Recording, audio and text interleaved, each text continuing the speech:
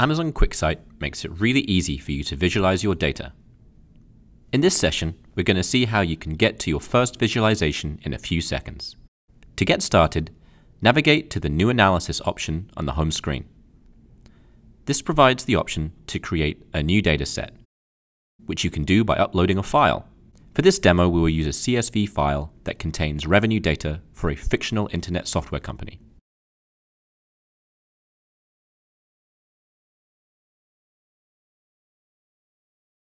Once uploaded, the file is ingested to Spice, and the ingestion status is displayed right next to the dataset details.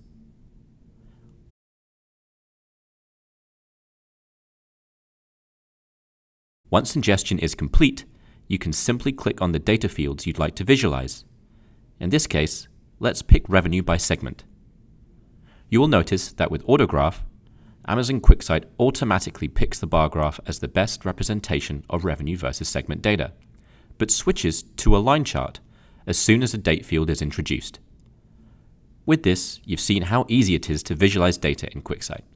Get started with your own account today.